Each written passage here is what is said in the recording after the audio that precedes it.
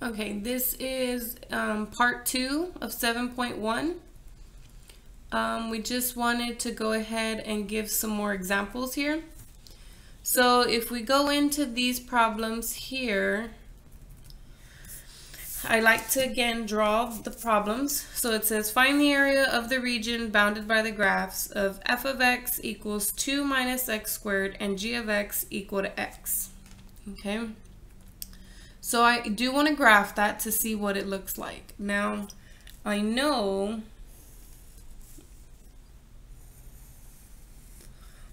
I do have a problem though.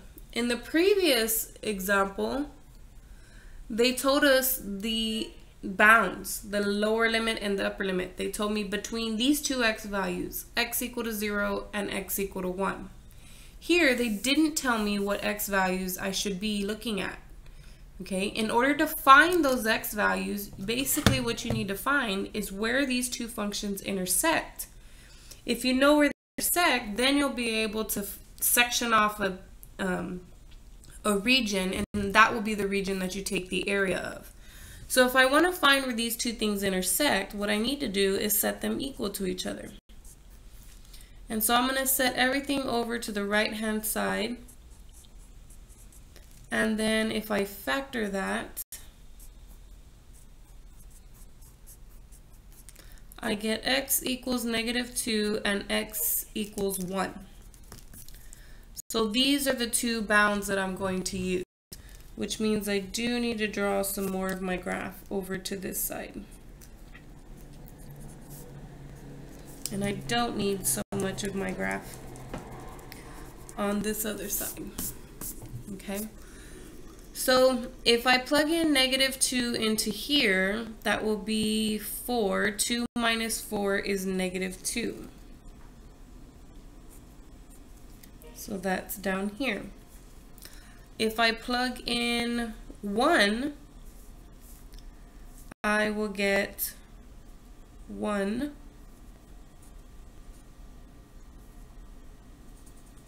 And it should be the same here, right? If you plug in -2, you get -2, and if you plug in 1, you get 1, because that's where they're equivalent to each other.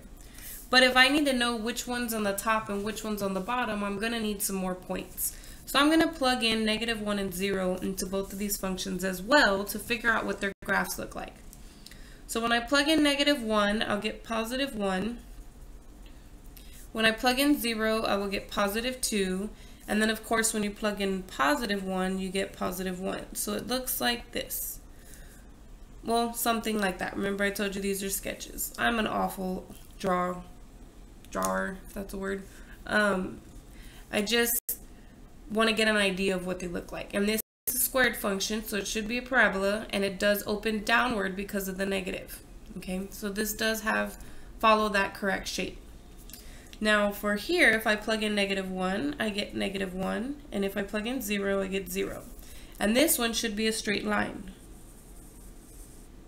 Okay, so this region in here is what I'm going to be finding the area of.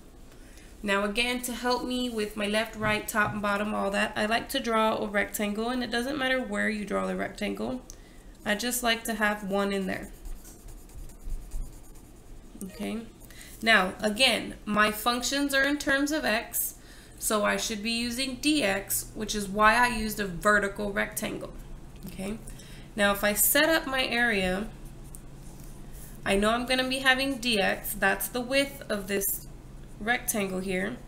But what is the height of it? It's this top function minus this bottom function. The top function is 2 minus x squared. The bottom function is just x. And then what are my rectangles spanning across? If they go all the way over here, that x value is -2. And if they go all the way over here, this x value is +1. So those are my lower and upper bounds.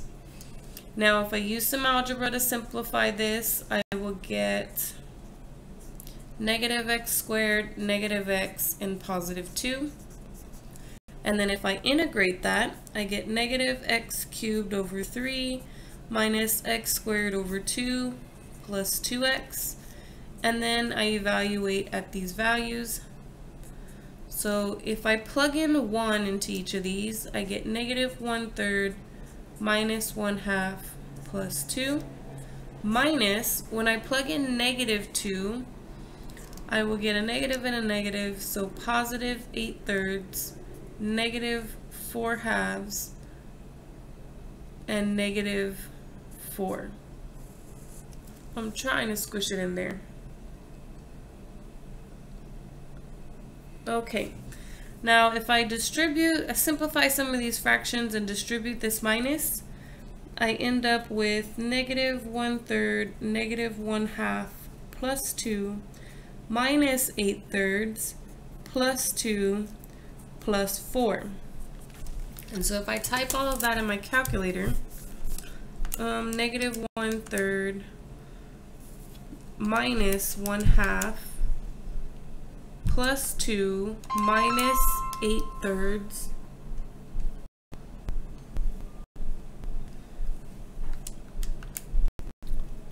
plus 2 plus 4. I end up with 4.5, which is 9/2.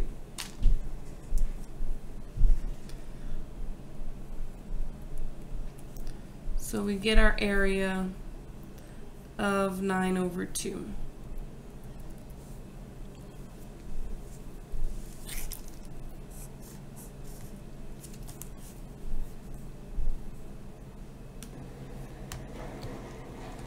Okay, for example 3, it says find the area of the region between the graphs of f of x equals 3x cubed minus x squared minus x and g of x equal to negative x squared plus 2y. Again, I'm not given vertical lines, x equal to this or x equal to that. So I do need to find those values.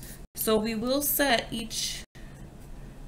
both of these functions equal to each other and then try to solve it.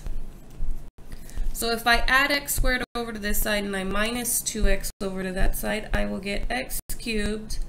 The x squareds will cancel and I'll get negative 12x equal to 0. If I factor out a 3x, I get x squared minus 4. And if I factor that inside the parentheses, I get x minus 2 and x plus 2. So if I set each factor equal to 0, I get x equal to 0, x equal to 2, and x equal to negative 2. So this function actually intersects in 3 different places, which means I'm going to have 2 different regions. Okay, so let's go ahead and put that together. Let's see.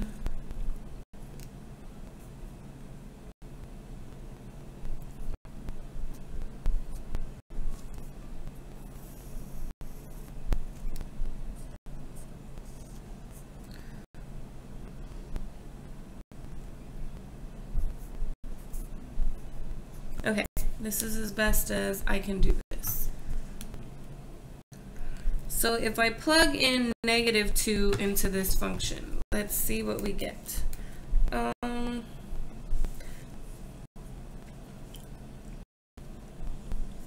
Negative 2 will be negative 8 times 3 is negative 24 minus a 4 plus a 20.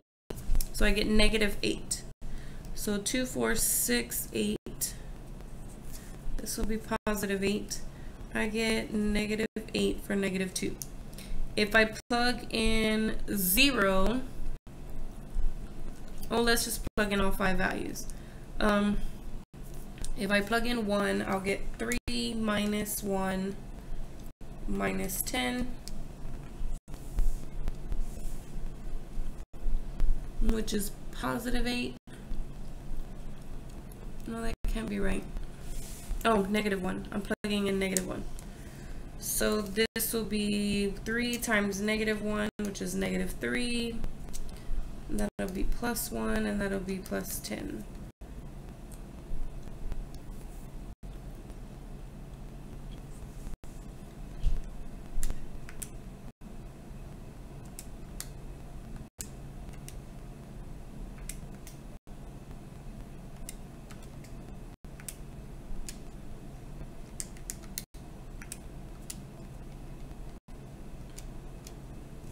So I get 6. So that means for -1, I have a point here at 6. For 0, I will have 0. For +1, I will get -8, which is down here. And then for +2, I will get 0. So this is a cubic function, and it does follow that idea. These values that I'm getting has this shape, okay, which does look like a cubic function. Now this other function here, I'm going to evaluate it at these -2, -1, 0, 1, and 2. So let's see that function. What does it look like?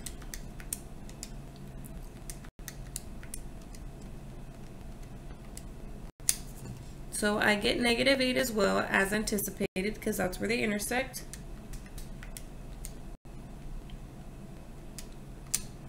I get -3, so not quite -4, but -3 here. Then I'll get 0 and 0, because that's where they intersect. And then I'll get +1 here. So about right there. Now this one is a squared function opening downward. So it does come back here. So it's going to go like this, okay? And it would continue that way, but I'm not concerned with where they're continuing, because this one continues this way, that one, and that one. But these ends are going forever, so those are not going to be our regions. So I'm not going to use that when I'm talking about this problem. So I've got two regions here. I've got one region here on the left, and then I've got another region here on the right. Which means if I want to calculate the area of this entire region, I really have to break up the interval into two pieces. And the reason why is because in this section, notice your top function is the cubic, right? But over here in this section, if I were to draw a rectangle, my top function is not the cubic, it's the square. So because the top and bottom functions swap sides, we have to break this integral up into two parts, okay? So first thing I'm going to do is work on setting up the first, the left side, and then we'll set up the right side. So my area is going to equal, so just this section, it starts at -2 and it goes to 0. And the top function is the cubic function.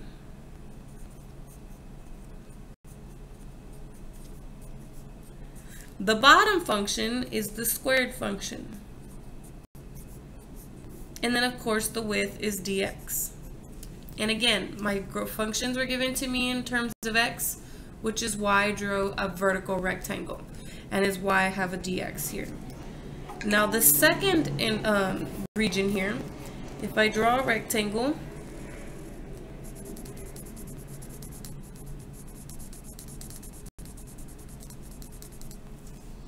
I have from the left side, which is 0, to the right side, which is +2. My top function this time is the squared function, and my bottom function is the cubic function. And then of course my width is dx. So if I do the algebra for both of these, I can simplify them.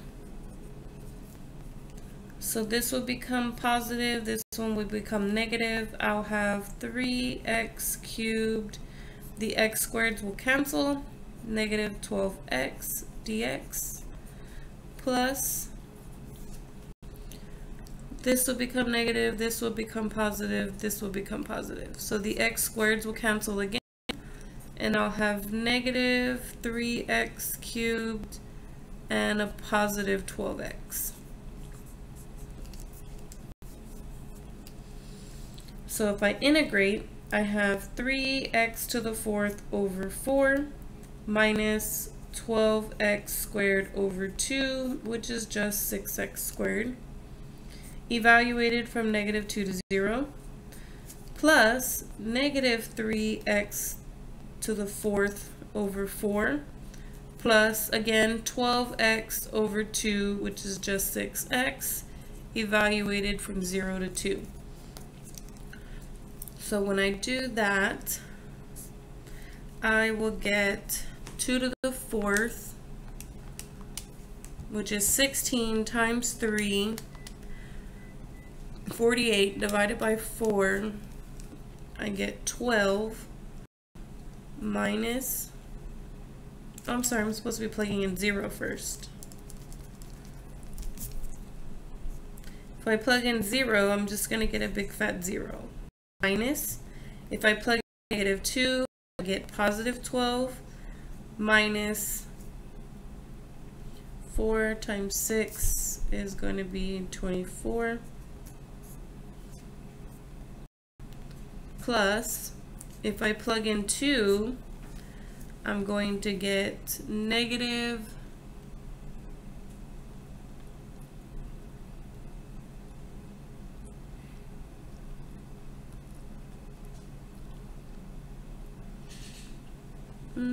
if I plug in 2, yep, I'm going to get negative 12, and then if I plug in 2, I'm going to get 24. So let's see what we end up with here. We end up with, distribute this negative, negative 12 plus 12, distribute this positive, we get negative 12, oh, I'm sorry, negative 12 plus 24, and then negative 12 plus 24. Well, the two negative 12s are going to cancel one of the 24s, so I get an area of 24 square units altogether.